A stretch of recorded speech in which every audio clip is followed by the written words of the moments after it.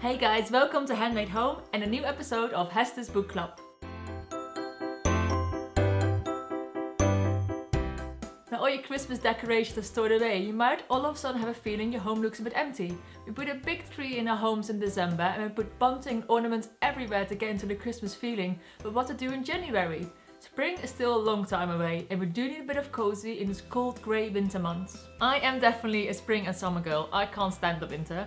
I don't like the cold, I get frustrated, I can't have my doors and windows open all the time, and I'm definitely not a big fan of snow. But I thought if there's one person that can convince me winter's charming, it must be Selina Lake. Cue Selina Lake's latest book, Winter Living, an inspirational guide to decorating and styling your home for winter.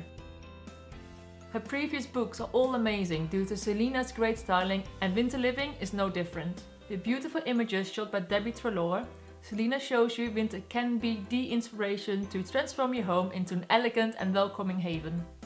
The book gives you plenty of ideas how to add cozy, cheerful style and vibrant textures and tones to this bleak season. Chapters are Winter Inspiration, Homespun Charm, Faded Grandeur, Festive Celebrations, and my two favorites, Rustic Retreat and Winter Whites.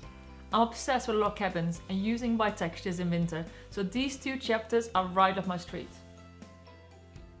What I also love about Selina's book is that every chapter has a few makes, little things she can make to add instant charm to your home.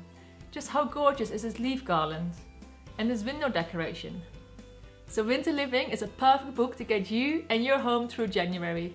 And I personally can't wait for Selina's new book Botanical Style to come out. Because as you might know, I'm currently redecorating my living room in an urban botanical feel. And I can't wait to see what styling tips Selina has in stock for us. If you enjoyed this video, please subscribe to my channel. Next week I'm back with a new episode of Hester's House Updates. See you then!